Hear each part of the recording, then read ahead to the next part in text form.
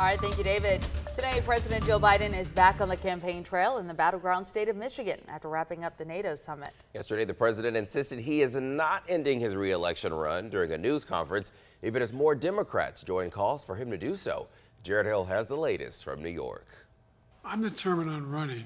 In a rare solo news conference, an energetic President Joe Biden defied calls to drop out of the 2024 race. I've got to finish this job because there's so much at stake. The president faced tough questions for an hour as he tried to tamp down concerns over his age and fitness for office. I've taken 3 significant and intense neurological exams. Can you name me somebody who's got more major piece of legislation passed in 3.5 years? But last night, more House Democrats publicly called on the president to step aside.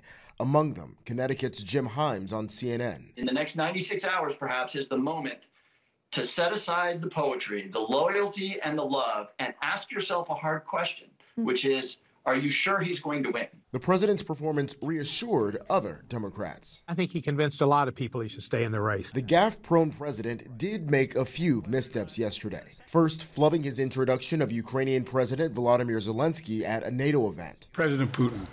President Putin. You're going to beat President Putin. President Zelensky. And later, while referring to his running mate, Vice President Kamala Harris. I wouldn't have picked Vice President Trump to be vice president, but I think she was not qualified to be president. Former President Donald Trump mocked the gaffe on social media, writing Biden, quote, has Trump derangement syndrome.